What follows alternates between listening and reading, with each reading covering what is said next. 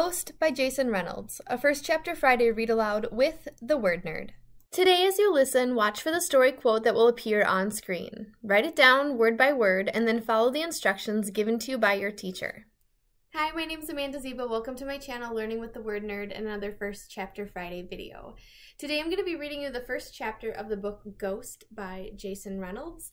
And before I do that, I just want to quick tell you, Jason isn't going to be here for an interview today, but I did get the chance to meet him a few years ago when he visited some local schools and our local library, and he is like one of the nicest humans I've ever met. Just so generous, and he gives so freely of his wisdom and passion to the educational and writing community. So not likely that he'll ever see this, but Jason, thank you so much for all that you do. Like I said, I'm going to be reading the first chapter of Ghost, but if you're a teacher and you're watching this, another one of Jason's books that I love is called For Everyone, and it's actually one long poem in book form, and I read this on the first day of class to my students every semester. So if you're looking for a pep talk or some inspiration or motivation, you should check out this book as well. I will make sure to put it in the description. So, Ghost. Running. That's all Ghost, real name Castle Cranshaw, has ever known. But never for a track team. Nope, his game has always been ball. But when Ghost impulsively challenges an elite sprinter to a race and wins, the Olympic medalist track coach sees he has something. Crazy natural talent. Thing is, Ghost has something else. A lot of anger and a past that he tries to outrun. Can Ghost harness his raw talent for speed and meld with the team, or will his past finally catch up with him? Ghost is the first book in Jason Reynolds' explosive track series about a fast but fiery group of kids who have a shot at the Junior Olympics. But they have a lot to prove first, to one another and to themselves. Chapter 1, World Records. Check this out. This dude named Andrew Dahl holds the world record for blowing up the most balloons. With his nose. Yeah, that's true. Not sure how he found out that was some kind of special talent, and I can't even imagine how much snot be in those balloons, but hey, it's a thing, and Andrew's the best at it. There's also this lady named Charlotte Lee who holds the record for owning the most rubber ducks. No lie. Here's what's weird about that. Why would you even want one rubber duck, let alone 5,631? I mean, come on. And me, well, I probably hold the world record for knowing about the most world records. That, and eating the most sunflower seeds. Let me guess. Sunflower seeds. Mr. Charles practically shouts from behind the counter of what he calls his country store, even though we live in a city. Mr. Charles, who by the way looks just like James Brown, if James Brown were white, has been ringing me up for sunflower seeds 5 days a week for about, let me think, since the 4th grade, which is when Ma took the hospital job, so for about 3 years now. He's also hard of hearing, which when my mom used to say this, I always thought she was saying harder hearing, which made no sense at all to me. I don't know why she didn't just say almost deaf. Maybe because hard of hearing is more like hospital talk, which was probably rubbing off on her. But yeah, Mr. Charles can barely hear a thing, which is why he's always yelling at everybody, and everybody's always yelling at him. His store is a straight-up scream fest, not to mention the extra sound effects from the loud TV he keeps from behind the counter. Cowboy movies on repeat. Mr. Charles is also the guy who gave me this book, Guinness Book of World Records, which is where I found out about Andrew Dahl and Charlotte Lee. He tells me I can set a record one day, a real record, be one of the world's greatest somethings. Maybe. But I know one thing. Mr. Charles has to hold the record for saying, let me guess, sunflower seeds, because he says that every single time I come in, which means I probably also already hold the record for responding loudly the exact same way. Let me guess, $1. That's my comeback. Said it a gazillion times. Then I slap a buck in the palm of his wrinkly hand and he puts the bag of seeds in mine. After that, I continue on my slow motion journey, pausing again only when I get to the bus stop. But this bus stop ain't just any bus stop. It's the one that's directly across the street from the gym. I just sit there with the other people waiting for the bus, except I'm never actually waiting for it. The bus gets you home fast, and I don't want that. I just go there to look at the people working out. See, the gym across the street has this big window, like the whole wall is a window, and they have all those machines that make you feel like walking up steps, and so everybody just be facing the bus stop, looking all crazy like they're about to pass out. And trust me, there ain't nothing funnier than that. So I check out that for a little while like it's some kind of movie, the About to Pass Out show, starring stair-stepper person 1 through 10. I know this all probably sounds kind of weird, maybe even creepy, but it's something to do when you're bored. Best part about sitting there is tearing into my sunflower seeds like they're theater popcorn. About the sunflower seeds.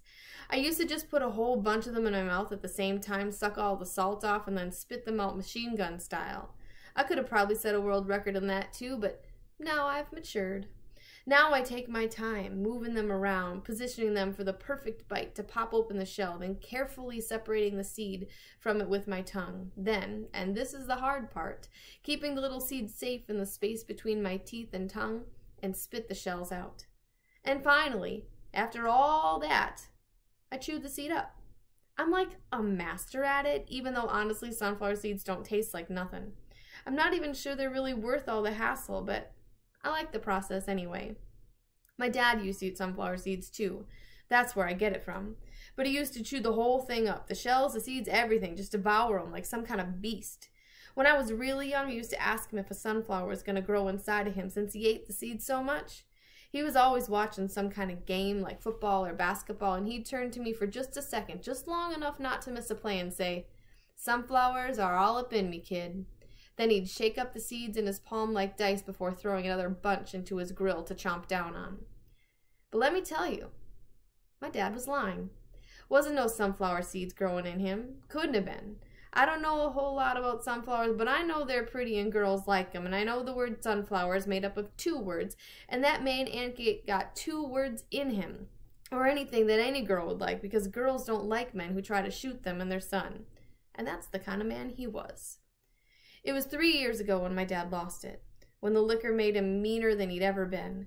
Every other night he would become a different person, like he'd morphed into someone crazy. But this one night my mother decided to finally fight back. This one night everything went worse. I had my head sandwiched between the mattress and my pillow, something I got used to doing whenever they were going at it, when my mom crashed into my bedroom. "We gotta go," she said, yanking the covers off my bed. And when I didn't move fast enough, she yelled, "Come on!" The next thing I knew, she was dragging me down the hallway, my feet tripping over themselves, and that's when I looked back and I saw him, my dad, staggering from the bedroom, his lips bloody, a pistol in his hands. "Don't make me do this, Terry," he angry begged. But me and my mom kept rolling. The sound of the gun cocking, the sound of the door unlocking. As soon as she swung the door open, my dad fired a shot. He was shooting at us. My dad was actually shooting at us, his wife and his boy. I didn't look to see what he hit, mainly because I was scared it was going to be me or Ma. The sound was big and sharp enough to make me feel like my brain was going to pop in my head, enough to make my heart hiccup. But the craziest thing was I felt like the shot, the loudest sound I ever heard, made my legs move even faster. I don't know if that's possible, but that's definitely what it seems like. My mom and I kept running down the staircase into the street, breaking into the darkness with death chasing behind us. We ran and ran until finally we came upon Mr. Charles's store, which luckily for us stays open 24/7. Mr. Charles took one look back at me and my mom, out of breath, crying barefoot in our pajamas, and he hid us in his storage room while he called the cops. We stayed there all night. I haven't seen my dad since. Ma said the cops said that when they got to the house, he was sitting outside on the steps, shirtless, with the pistol beside him, guzzling beer and eating sunflower seeds, waiting. Like he wanted to get caught, like it was no big deal. They gave him 10 years in prison, and to be honest, I don't know if I'm happy about that or not. Sometimes I wish he would have gotten forever in jail. Other times I wish he was home on the couch watching the game, shaking seeds in his hand. Either way, one thing is for sure, that was the night I learned how to run. So when I was done sitting at the bus stop in front of the gym and came across all those kids on the track at the park practicing, I had to see what was going on, because running ain't nothing I ever had to practice. It's just something I knew how to do. If you want to see what happens to Ghost and his friends on the track team pick up your copy of Ghost, either at your school library or your local indie bookstore, or if you can't find it there, in the link in the description box. I hope you love this book and all of Jason's books as much as I do. Happy reading! To continue reading Ghost by Jason Reynolds, head to your school library, local library, favorite bookstore, or click the link in the description box. Then make sure you check out the rest of the First Chapter Friday playlist. I have tons of great middle grade and YA stories waiting for you, one for each week of the year. This week's mystery quote says, "You can't run away from who you are, but what you can do is run towards who you want to be." Please like this video and subscribe so you can stay connected for more great First Chapter Friday videos and other videos you can use in your classroom. Happy reading!